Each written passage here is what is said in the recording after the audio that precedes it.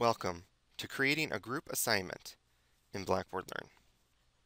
In Blackboard Learn, instructors can create group assignment drop boxes that allow students of a collective group to submit an assignment on behalf of all group members. To begin creating the group assignment, first enter the content area or location where you would like to place your group assignment.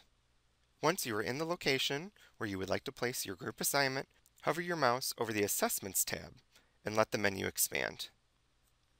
Within this menu, click on Assignment as if you were creating a general assignment Dropbox. On the Create Assignment screen, specify a name for your assignment. In the text box below, you can provide instructions to your students. In Section 2, you can attach a file if you would like for your students to use within this assignment, such as a template. In Section 3, you can provide the points possible or specify a rubric for the assignment if you have a rubric available.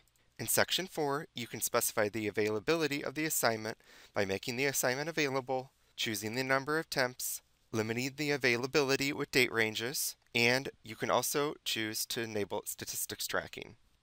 In Section 5, you can provide a due date for this assignment, and it will propagate to the Blackboard system calendar for your students to view.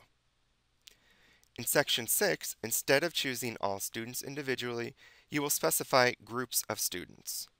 When you click on Groups of Students, the menu below will expand and you will have an option to select which groups you would like to assign for this assignment. In our case, we will choose Project Group 1. Once you've selected the group name, click on the forward arrow to carry them over to the Selected Items box.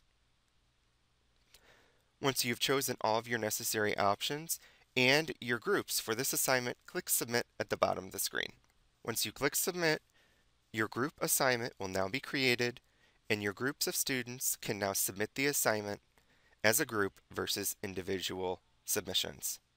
In reference to grading the assignment, when you grade the group assignment, the score and comments or feedback that you provide will propagate to all users within the group when you grade the attempt.